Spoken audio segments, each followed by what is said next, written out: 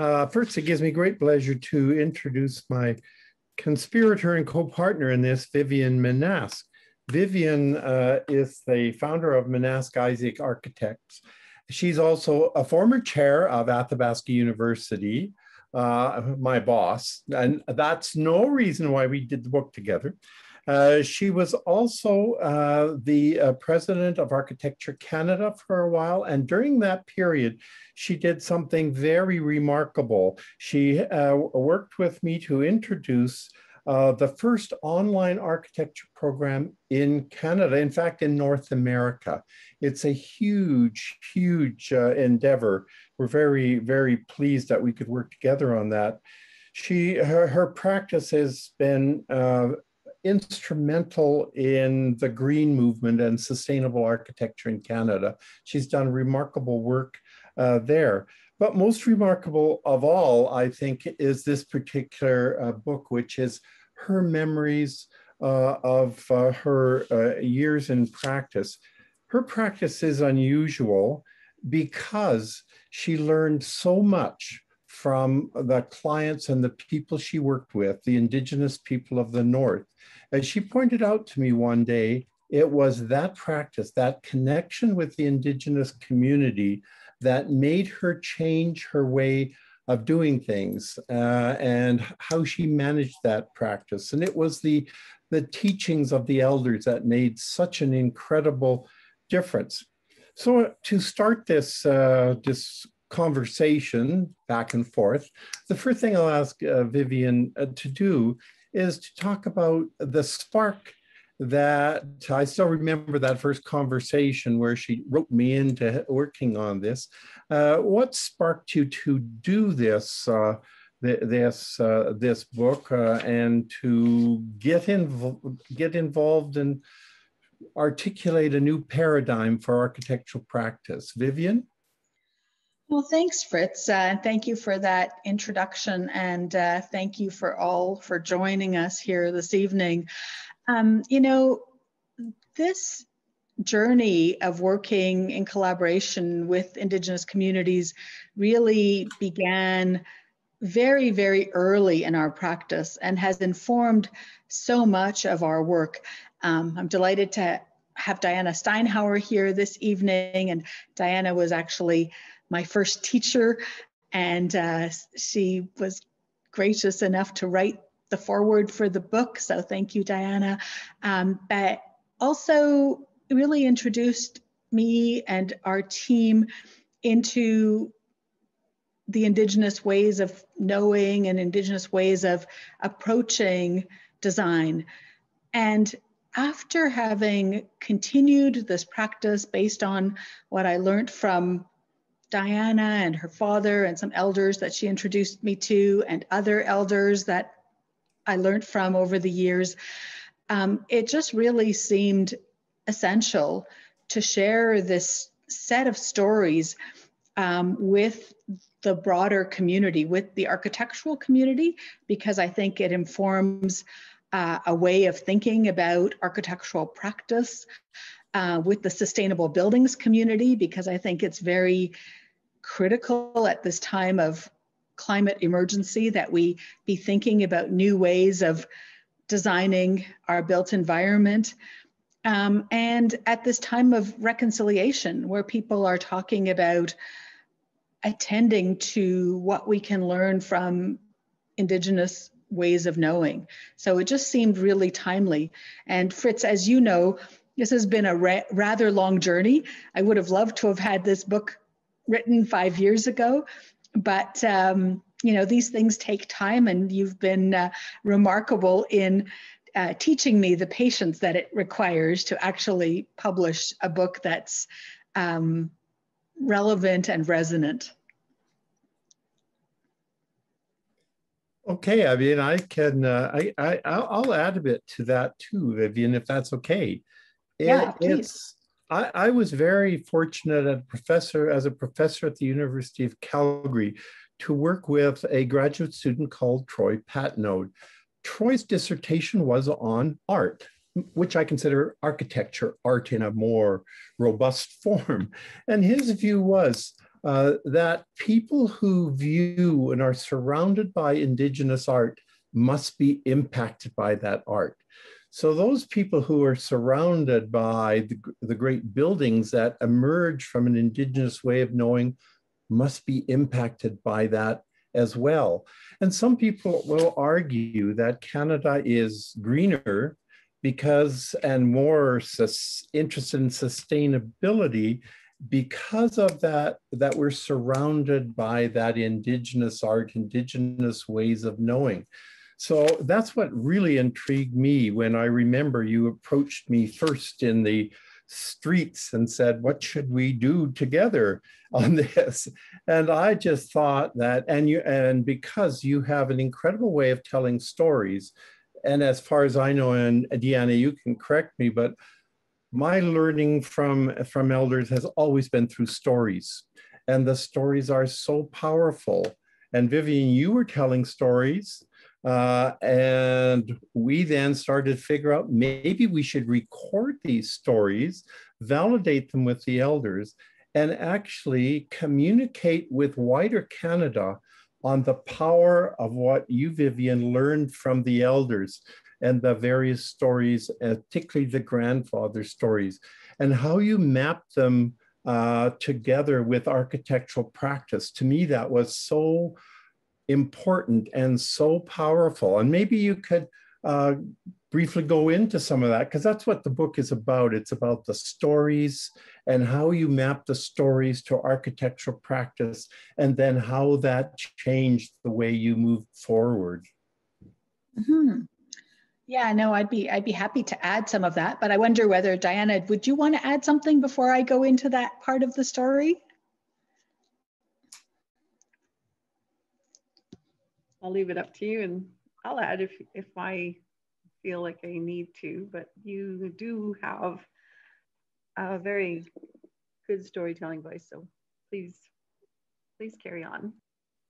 Okay, great. Well, I'll maybe share my screen here.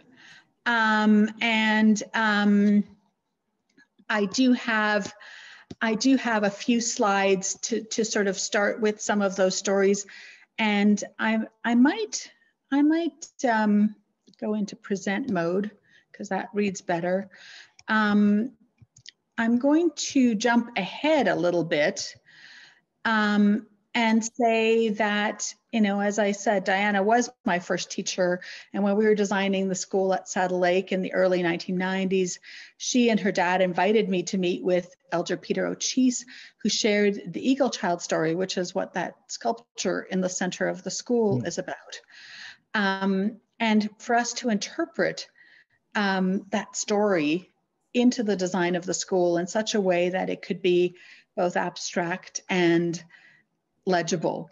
So that was really the beginning of this journey.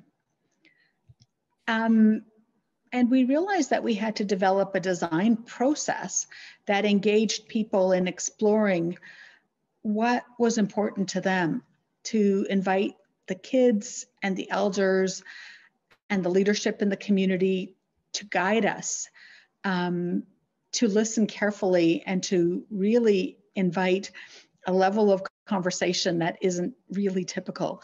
And so this photograph is actually from Pagani, from down southern Alberta.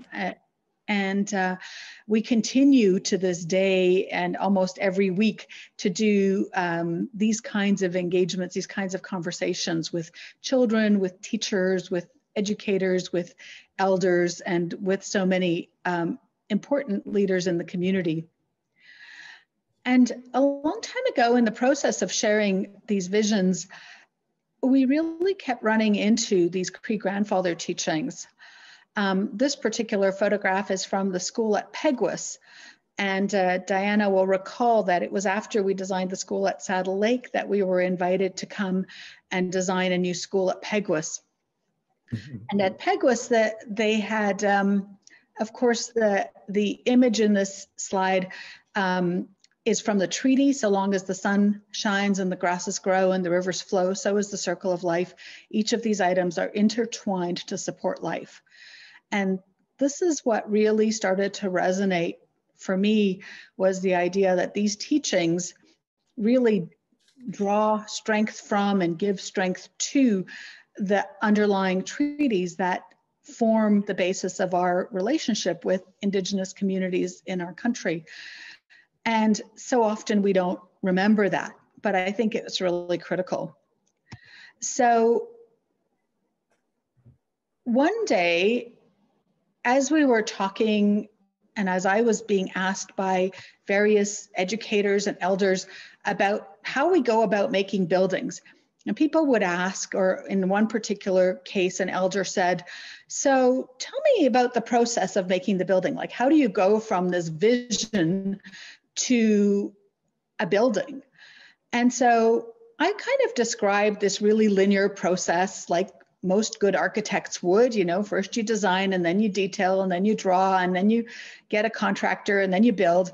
And it was quite linear. And the elder said to me, well, you know, that's all well and good, dear, but you've got this all wrong. He said, you need to understand that this process is circular. And so he basically said, you know, think about this in this way. Think about that everything is in a circle, and that if you've got a way of thinking about design and a way about thinking of construction, that it all wraps itself around in accordance with our teachings. And so I started to look at these grandfather teachings, those same ones, those same 7 that were on those feathers that you saw a moment ago. And it occurred to me that it makes sense for us to start thinking about the process of design in alignment with these circular teachings. And so to think about envisioning or visioning our buildings with courage to actually engage the whole community, which is still to this day somewhat unusual in our Western world. People are afraid to engage too many people because they're afraid that they will create expectations. But we have to have the courage to actually invite the elders and the children and the next generation into that conversation. And then we have to plan our buildings with love for that community and for the teachings that have been given to us. And then we design with wisdom that's drawn from traditional ways of knowing, but also from the Western canon, from the ways of architecture and the ways of building in today's world. And then we have to detail it with respect for the builders, the people who have to put the building together. And then we actually get to build it, which is, of course, the moment of truth, because then everything has to come together. And finally, when we're done building, we need to have a lot of humility to celebrate what has been accomplished, but also to evaluate honestly what we've accomplished and what we can learn from that. And round we go again. And so this was really the core, and this really is the core of this book, is that these teachings really map to a design process, and the design process leads to a kind of architecture that is really sustainable and integrated into the community and its stories. So I could go on for a while, but I think I'm going to pause there and go back to you, Frits, and let you kind of continue the conversation. Thank you. One of the things that I noticed, and you may be too modest to say, is that you are a really great storyteller yourself. And you started the book with your own stories about Montreal and coming to Montreal. And that was your story that integrated with the other stories. And to me, this whole book is a book about stories. It's a different way of doing what we might consider in another world an academic approach. It isn't. It's an approach that is tempered with what we have learned about the telling of stories. And maybe you want to take one of the stories, Vivian. There's so many good ones in the book, and tell us a bit about, either the early ones, or I still remember the story of the hospital up north. But whatever story you want to tell us in your own way. Okay, well, you know, I might jump ahead to that hospital up north if you like. Yeah. There it is. So it's so this is up at Black Lake, Stony Rapids. So a long ways north. It's actually on the Athabasca River, on the border between Saskatchewan and the Northwest Territories. And it's on the Black Lake Reserve, but it's right adjacent to the town, which is kind of, a town of Stony Rapids. And what you see in this photograph is actually in the background, the river, the actually Athabasca River. And one of the remarkable things about the Athabasca River is that even when it's minus 60 outside, it doesn't freeze. The rapids are so fast that the water runs year round, and you can always hear the water running. Even when you can't see the river, you can hear the water running. So what was fascinating was during the design of this particular building, we actually flew into the 5 different communities that are served, or that this hospital serves. So we flew into Fond du Lac and Kamsel Portage, Uranium City, and so on. And in each center, we met with chief and council, the kids. In one community, we met with just about every single person who lived in that community at the school that particular afternoon. And we invited them to share with us what their vision was of this hospital. And remarkably, they all said that what was really important was that the inpatient rooms, the rooms where people would stay overnight in this facility, all had to be able to face the river so that people could hear the sound of the water. Now, this was a bit of an unusual request because typically, as you know, hospitals have, what's called a double loaded corridor, so rooms on both sides of a corridor. But what we were proposing was really to put all of the rooms on one side of the corridor and to put other functions like nursing stations and supply rooms and so on the inside. And this was a little bit of an unusual design, and we had some differences of opinion with our friends at Saskatchewan Health, but ultimately the vision of the community prevailed, and we designed this building with all the patient rooms facing the river. And one fine day I was out on site, and I happened to be walking by a number of tradesmen who were sitting having their lunch, and they didn't really know who I was. And so they were just talking to one another. And the one fellow said, "Do you know, you can hear the river from in here. It's really cool." And I thought, okay, that's the moment of truth. We got it. When a tradesman notices something that was designed and he doesn't know that it was intended, that's really success, right? And so those are the kinds of magical moments where we know that the voice of the community really drives design and execution and brings the buildings to life in a way that would never have happened had we not really done deep and thoughtful engagement and consultation with those communities. So that's kind of in a nutshell, that particular story. Yeah, and I liked in particular, Vivian, you're talking about how you persuaded the government to deal in timber and in local skills rather than imported concrete for that particular structure, which created employment and jobs and rooted the building within the community. Yeah, that was another important win. You're quite right, Frits, that this was the other thing that we did was we made sure that this was a wood structure. And, typically government buildings up there are all made out of concrete and concrete blocks and such.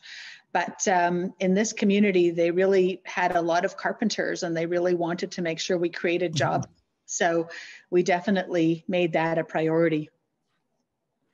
Yeah, I thought that was a great story. I'm going to have a chat now a bit about some of the adventures in the creation of the book, just very quickly. It's Vivian and I, mostly Vivian, we held a number of gatherings of elders and people who were involved in the various projects in Vivian's office. We recorded all of them, and then we edited them, and then we shared them again with all the people who were there. And those sharings and those conversations are in fact the essence of the book. So it was really a collaborative effort. We tried as best we could to do the sharing of stories and make sure we never misrepresented any of the sayings of the elders or some of the Indigenous contractors who also showed up and who were very useful. Gary, in particular, was quite wonderful. So what happened then is everything is fortuitous in life. I saw a course at the Banff Center for Art and Creativity and enrolled, and it was a course on Indigenous creativity called Inherent Design, led by Ornango, a Sami architect, and Ursula Johnson, a Mi'kmaq artist from Halifax. And there were about 20 of us. I was the only non-Indigenous person. So we had a wonderful time talking about art and what arts meant, what writing meant, what it meant within the younger community. The best story I have there is here I am trying to pull this manuscript together, reflecting it back to the team and to Vivian just to make sure it was okay. But then the moment of truth arrived, and it was, well, you know that this is an arts exercise, so you have a studio, so you're going to have to fill your studio for studio day when everyone comes to look at what you've done. And you sort of think, oh my goodness me, all I have is a manuscript. What can one do with the manuscript? And Jorn Angle said, in a very wise way, he said, well, you put the manuscript up on the wall, all 350 pages in large print, and you give everyone who comes felt pens and they can go and edit. And so not only was this manuscript produced in a collaborative, storied way in Vivian's office, but it was also further refined and created in an environment of collaboration and community with some very young Indigenous artists. So it was a hugely privileged exercise to go and do this and learn so much from everyone. So this book does have a very unusual journey from beginning to end. Now, Vivian, I got to ask you this, because you once said, and you may regret having said this to me, but that's okay, that your practice with Indigenous clients significantly altered the way you dealt with your non-Indigenous clients as well, and also the way you organized your office. And I must say that during the various meetings at your office, there were babies on the floor, there were dogs, there was food, there were all sorts of things going on. And so it struck me, that might be something you learned, but also the flexibility of the workplace and what I'd call directed chaos. Anyway, do you want to speak to that? Because I think it's quite marvelous. Oh, well, thanks, Frits. Well, I guess we have been informed by working with Indigenous communities at so many levels that it's almost hard to pull it apart or to unbraid it from our core practices. And you're right, we do have, I guess maybe controlled chaos is the term, but we have a remarkably diverse and talented team of architects and engineers and designers. And yes, they bring sometimes their dogs to the office in the days when we used to come to the office, and children are always around. And you remind me of a story, and it's not actually in the book, I don't think, but it's a story that I remember from when I was up in Fort Simpson. And I was working on a study for the Northwest Territories Housing Corporation.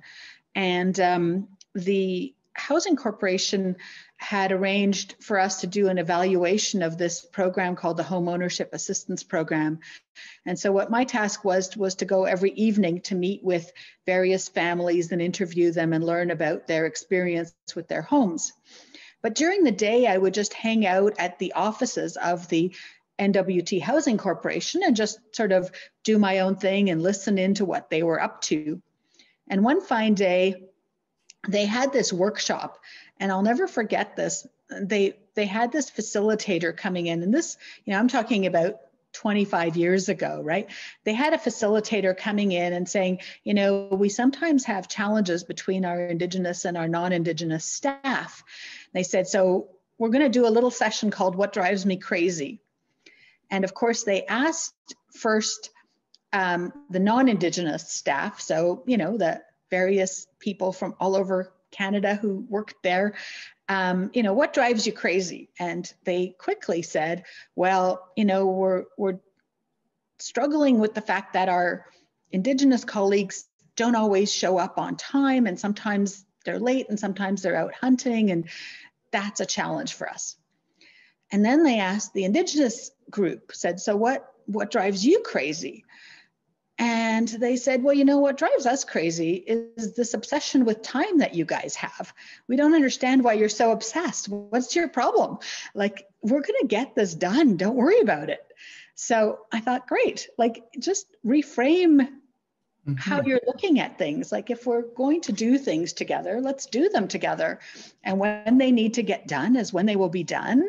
And when there's other things that are more important, then we'll look after our babies or go hunting. And that's all good, because ultimately we're all in this journey together, right?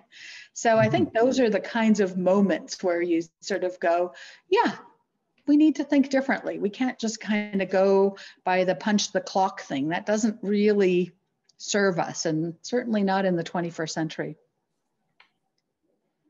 Oh, thanks for that. And I've also noticed that some of the what I call the atmosphere in your office reminds me of the atmosphere I value when I go to, let's say, Red Crow College, or when I go to on the Blood Reserve. Or it isn't that it's chaos. It's what I call it's caring, and that people, they may fight, but they care passionately about their children and their future. And really, your involvement in education is very, very focused on what I call next generational learning as well. Do you want to talk anything about particularly the schools, where I think you've done so much positive work? And maybe Deanna wants to pitch in on the schools too. Yeah, I think this is a great moment for Diana to jump in on schools, and then I'll also find a slide on schools. But Diana, go ahead. I could just say that I was involved with one school that Vivian designed and built, and all through the phases of construction. And I really enjoy that. That was my first introduction to her. And this was way back in the 90s, 90, 92. And so I was on the construction building committee, because I was the director of education in that community. That was my home community. So my experience with Vivian was that we were tasked with creating the design and the flow of the colors, the patterning on the floors, and all the other aesthetic qualities that bring all of the spaces of the school together. And the committee basically gave us free license to interpret that on the basis of our ancestral knowledge and the stories, particularly of stories that would be instructional or inspirational to young people, because this was a junior senior high school. And naturally, I wanted to take Vivian to meet my grandfather, who was very willing to teach the story that of Eagle Child to Vivian. And we went a few times to listen to him and tell this story over and over and over again. And at one point, Vivian said to the building committee, "Here it is." And so she revealed the colors and the design of the patterning, and how she interpreted the story into the school building with everything. And it just was a moment of inspiration for me, that she had the capacity to take a oral story and capture it so beautifully and vividly into a building. And I was amazed, and I was very pleased. And the final effect, it became a tool for teaching in that school, and it still is. And in fact, we're going to take it further and build more curriculum around that particular story. But that's my experience of Vivian, and she is just gifted with the capacity to listen, and through listening, interpret in something that is intangible, like a story, into a very tangible building design. So that's what I want to share, and I'll pass it back to Vivian. Thanks, Diana. And so in this photograph, which you'll see on the screen, you might recognize this photograph. It's from a very long time ago, but there's Diana in the right-hand side there. And all of the various dignitaries and politicians and representatives of the Department of what was then the Department of Indian Affairs. And of course, the chief was there. And this was the plaque unveiling, as you can see. And what was also memorable for me in that particular groundbreaking, and again, this is kind of goes to this teaching of humility, was, you know, the regional director general of Indian Affairs said he didn't think that he would ever live to see a junior senior high school on reserve. And so this was the first junior senior high school that was ever built on reserve. And it was considered that, you know, maybe elementary school was well and good to have on reserve, but really that kids would be expected to leave their reserve and, you know, integrate themselves or assimilate, as we might say today. And so this was really the beginning of the journey of having Indigenous controlled education. And I know Diana and others have continued to work very hard around building an educational legal system or an educational law that informs a way of thinking about education that isn't just taking the Western curriculum and, you know, applying it to a beautifully designed building, but actually reconsidering the curriculum. So what I love about this is that, you know, the stories inform the architecture, and then the architecture informs the curriculum, and it keeps going around and around as it should.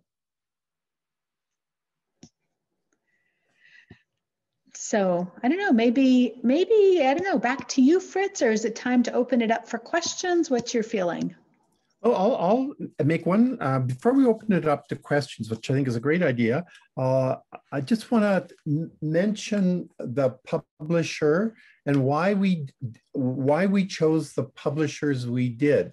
This book is published by Brush, but as important, by Red Crow College. This is the first imprint of the college. And Vivian and I felt very, very strongly that this book should be published by an Indigenous publisher. And Brush was great for their part, because they published the copy standards for Indigenous authors, and that book is used throughout North America. But having Red Crow and the elders and the president agreed to take this on was a huge endeavor. And what the results will be, we hope will be as remarkable as we think the journey of the book was. We hope that Red Crow College, that Red Crow, I got to get my head up. So yeah, so that Red Crow College will develop its own Indigenous press and determine what they wish to publish. The other thing that everyone should know as well is that we have turned over the royalties to Red Crow College so that they will be used for students. So this book is an inspiration of Indigenous architecture from Indigenous elders, and we hope that it always gets returned back to the community, and we hope that there's an awful lot more books coming out in the next while from an Indigenous press. With that being said, I think, Vivian, you're right. Let's open it up to questions from the floor, and I'll adjust my camera so there's more of me on here. For sure. And I also want to note that, of course, Diana Steinhauer is also the president of Yellowhead Tribal College. And Yellowhead Correct. Tribal College was also an Indigenous institution. There's only a handful of Indigenous post-secondaries in the province. And I've really been impressed with the work that has been happening at Red Crow, but also at Yellowhead Tribal College, yeah, especially under Diana's leadership. With the amount of programming and the number of courses and the openness of their curriculum, I'm going to start to encourage all my staff to start taking courses through Yellowhead Tribal College. And I think it's really important that we all continue to learn, continue on this journey of learning. Mm-hmm. So yeah, with that, I think it's a great time for questions.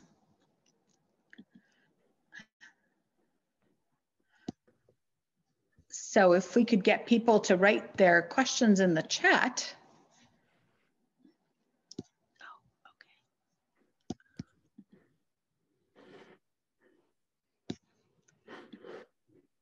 Then, yeah, there we go. Now you can just see the two of us. I think the screen sharing is done. Yep. But we can go back to specific stories if people are curious. But yeah, open for questions or comments or curiosities. We have a very quiet crowd here this evening. Yeah. I mean, I see Marilyn and Mark and Sherry on here, and I see Tiffany, who was much involved in the book as well, and who was a student at Banff when I was there. I also, see a few other names that I know. So, and I'm sure Catherine as well, me. So if anybody wants to pose a question, please do so. If not, you're going to be subject to more of Vivian and me.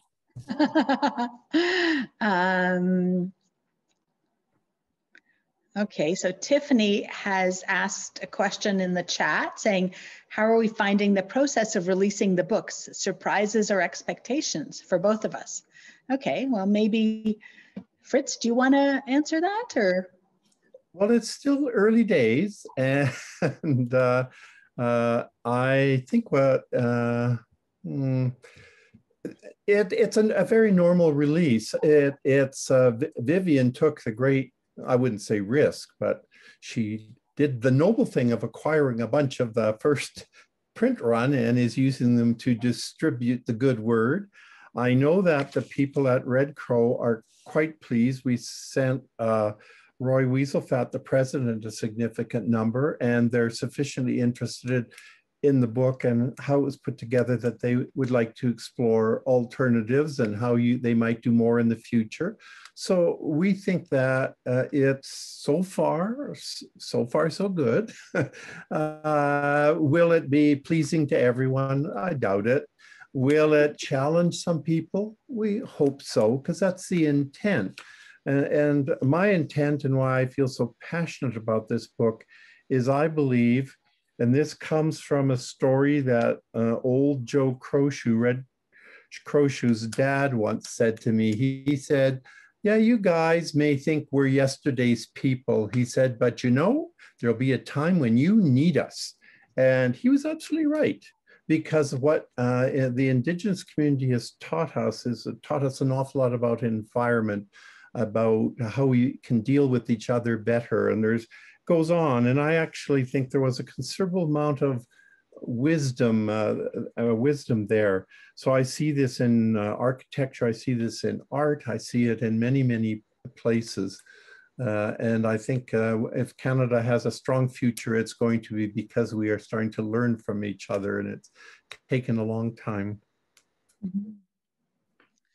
Yeah, and I can just add to that, that certainly from my perspective, I mean, I've done a few of these kind of book launch events, and increasingly, I think people are fascinated, partly because of the work that we've done working in collaboration with Indigenous communities, and partly because I think people are curious about the process of architecture, and there are very few books that speak about how architecture actually happens that are accessible.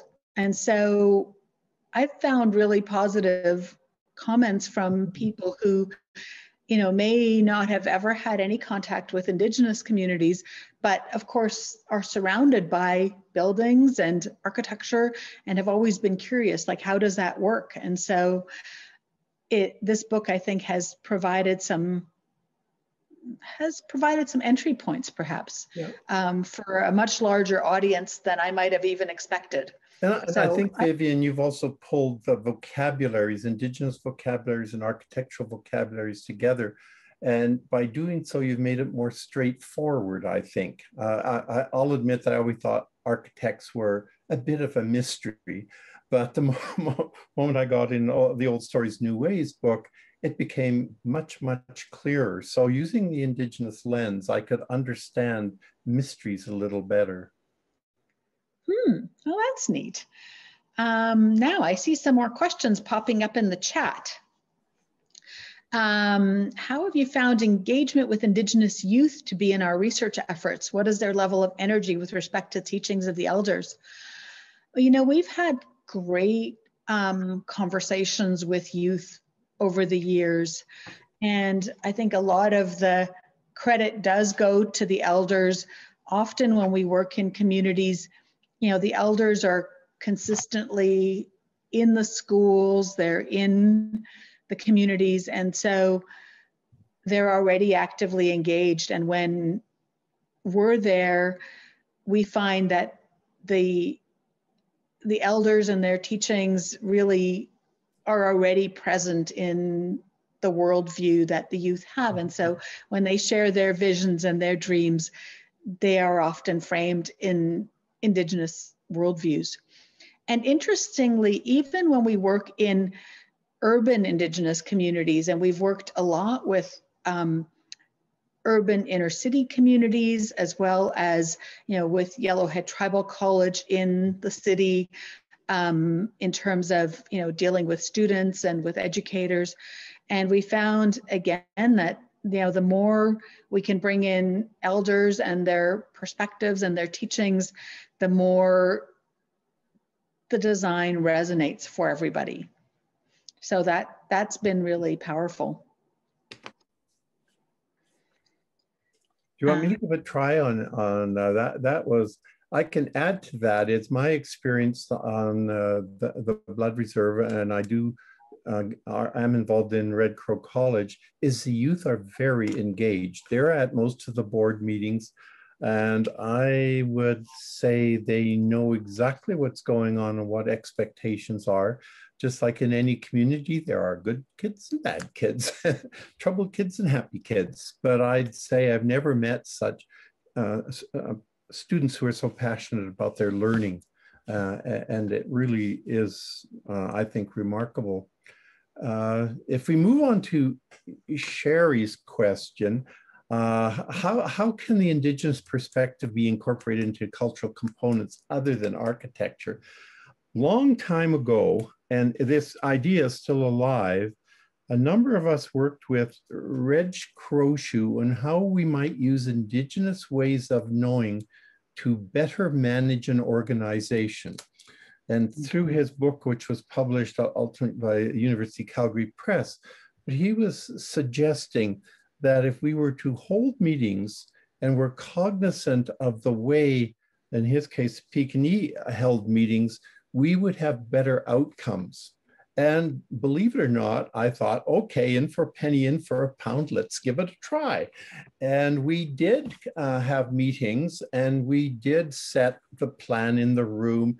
The knowledge holders sat where he said they would, and we conducted ourselves according to the Blackfoot ways of knowing and holding meetings. And did it make a difference? Yes, it did. It made the meetings better, more effective, and people more respectful. We did go for a big SSHRC grant to try to figure out how we could do more with this, but SSHRC wasn't that interested at the time. But I think they might be now, because I do think that, as you know, Reg used to hold the justice camps too around Fort McLeod, and they were done from an Indigenous way of knowing. So I think the time has come, and the granting councils are now more open than they ever were. So I'd say, well, I think it's time to go for it again. Never give up. Yeah, well, and just to add to that, you know, Frits, when I became chair of the Board of Governors of Athabasca University, I remember that I asked you whether Athabasca University had a resident elder. And you advised me that Maria Campbell, who is a Métis elder, actually who lives in Saskatchewan, but had been Athabasca University's elder for many years. And I was delighted to meet Maria. And, you know, she had in the past been invited to convocations. And so I was fortunate to meet her at the very first convocation that I attended. And then when I took the chair of the Board of Governors, it became apparent to me that this organization had some challenges, and it needed centering. And so I asked Maria if she would be willing to come to a board meeting, and in fact to a board retreat, and to share with us her perspectives and to help build a culture around our board table. And she was gracious enough to accept that invitation. And her presence in the room and her ability to bring us into a circle was extraordinarily powerful, and really created an aligned board that hadn't been aligned previously. And what Maria basically said, amongst many wise things she said, is she said, you know, when we stand in the circle and we look to the center, in the center of the circle are our children and our grandchildren and our great-grandchildren. So our work together is for them. And so we're aligned around shared purpose, and we may have different perspectives, which is good and healthy. And we bring ourselves together around the center of the circle, or around the fire. And that really helped to shift the conversation at our board.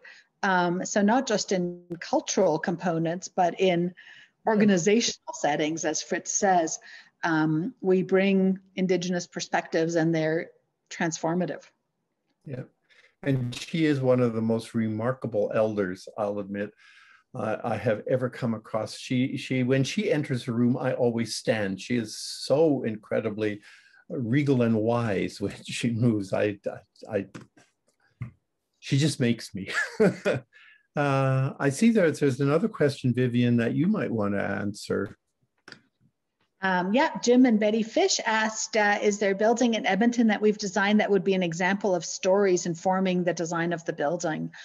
Well, I think the most kind of, I apparent one, I guess, is a little bit hard to see because it's the Amisquachee Academy, which is the Indigenous high school, which was a transformation of the former air terminal building at Blatchford. So if ever you have the opportunity to go inside, I think that one really shows how stories informed the design.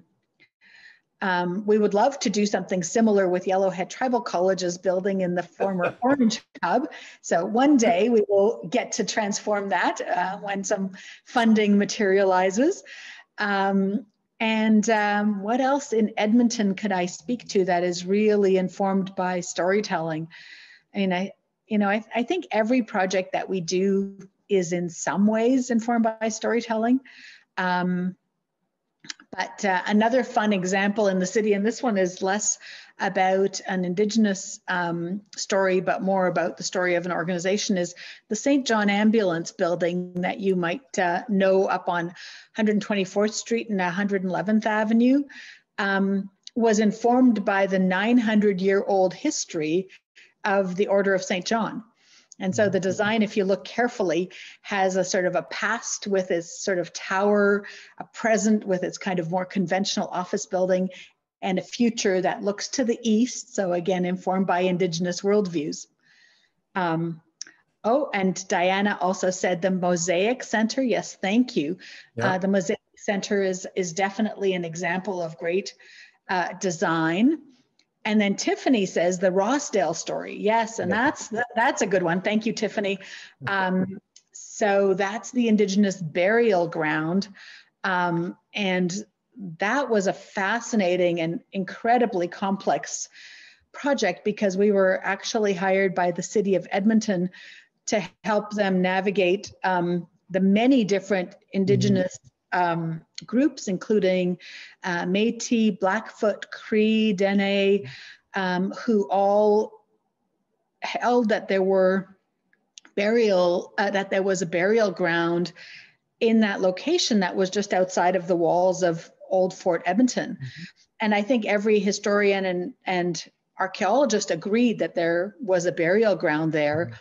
The challenge was how to represent that burial ground because, the Métis community wanted, of course, Métis symbolism. And there was a Christian community of various Indigenous groups who wanted to make sure that there was a Christian kind of marker or a cross. And then there were others who said, under no circumstance should there be a cross. And so we were challenged to create something that was both a cross and not a cross. And this is one of the fun things in design, is how you can create something that does both of those things. So if you ever drive by down at Rossdale, and I actually could put it up on the screen if you like, but if you ever drive by at Rossdale, if you look at that marker in the center of the site, from certain angles, it could read as a cross. But in plan, it has a circle that is broken to suggest the Indigenous story and the broken circle of life that happened as a result of colonization. And then in plan, you can also see the Métis infinity symbol. So all of those symbols are layered upon each other. And depending on which angle you look at it, you might see one, or you might see the other, or you might see one of them. So it's intended to be a very physical, but also a very ephemeral representation of everything that everybody needed for it to be, including a cross and not a cross. It is everything to everyone.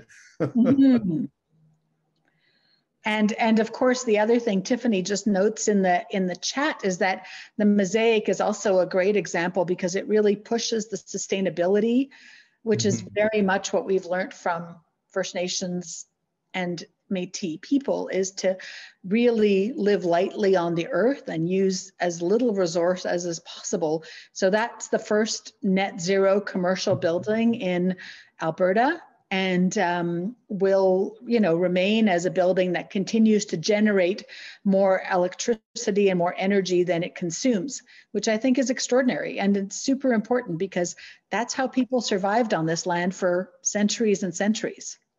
Yep. Wendy Dickon is asked everyone, are there any up and coming Indigenous architects that are engaged in conventional projects? Well, there are some who are actually involved in the conversation. Anyway, I'll let you deal with that, Vivian. Yeah. Well, Tiffany Shaw-Colland, who is one of our associates in our firm, is very definitely front and center in this conversation. So thank you, Tiffany, for being here. And maybe you could turn on your, I don't know if you can turn on your camera or if you have other things happening, but yes, Tiffany is definitely the up and coming Indigenous architect who I think will make a huge impact and will continue these stories. And we continue to collaborate. Métis Crossing is an extraordinarily interesting project. So I'm going to invite you all, as soon as COVID is done, to go up Métis Crossing, which is up by Smoky Lake, and have your next cultural celebration or wedding or corporate retreat there. Tiffany's designed a marvelous cultural gathering center, and right now under construction is the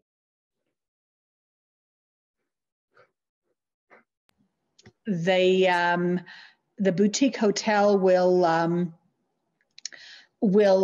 allow you to stay over there coming up this fall. So as soon as COVID is done, do go and plan your next event up at Métis Crossing. And Vivian, there was mentioned in the book is Wanda Della Costa is also a practicing architect in the U.S. who has holds a chair, I believe, in a university down there as well. Absolutely, and Wanda is from here, from Saddle Lake, actually, and she's definitely an important Indigenous architect who's making a huge contribution globally right now. Yep. So things are changing, but too slowly. We would all argue. I noticed the time, and it's 8:04, and we promised not to have you along too much for an extended period of time, although Vivian and I will hang around after shelf life leaves. But before we sort of wind up, I would like to thank a number of people who've made this project possible. And some of them are very quiet. I noticed that Glenn was and is probably still online. He was the owner and publisher of Brush Education and Publishing, and has done an incredible number of books relating to First Nations. And his wisdom and how we put this together and make it work is really quite incredibly valuable. And he will be working in the workshops with the Red Crow College to help establish an academic press at that college. Also want to thank Lori Seidlitz, who did all of the copying editing and put up with all of our varying perspectives. And she, I hope she's lived to tell about it. It was exciting, if nothing else. And then I've mentioned earlier, I really want to thank Red Crow College because the faith that Roy Weasel-Fat and the elders put in us to allow us to publish it without going through every word was huge. And I hope he doesn't regret anything. So far, he seems very pleased. And I would also like to thank my dean, Veronica Thompson. She's now the provost at Royal Roads in British Columbia, but she allowed me to carry over my research stipends and my publishing support stipends for several years when she perhaps was being pressed not to do it. So anyway, she made this all financially possible. And then, of course, I can't thank the incredible elders who came to these meetings in Vivian's office. For many of them, and it was an exercise in faith. And we hope we haven't let anyone down, and that we hope that the book actually does make an impact and helps inform people about the new knowledge that exists in all of us and in Indigenous communities in particular. And one thing that I've learned is that we are story people. And that if you can tell a good story, and I'm still learning, I'm not as good as Vivian or the elders, but if you can start telling a good story with a good core and know your traditions, you can convey very, very powerful messages. So anyway, with that, I'll turn it over to Vivian, who I know has got things to say too. For sure. Well, thank you, first of all, Frits, for your patience and your tenacity in helping to make this come together. It's been an extraordinary journey, and it would never have happened without you. So thank you so much. And thank you to Diana for the brilliant foreword that you wrote that was really generous and kind and lovely, and so really powerful, and made the whole book come together.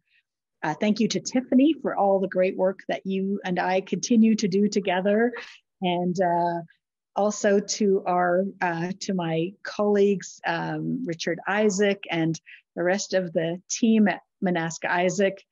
The Manasc Isaac firm name is going to be changing very soon, so keep your eyes peeled for social media. We're going to be reimagining our name, and so really excited to do that. And we're really delighted to be continuing the journey. We're actually working as we speak. We continue to work with communities up in Whitehorse, where we're working with the Quinlan Dun First Nation, down in southern Alberta, actually working with Kainai right now on a new elementary school, working in Saskatchewan with the Pepicasus First Nation. And of course, we continue to work across northern Alberta with Lubicon and others.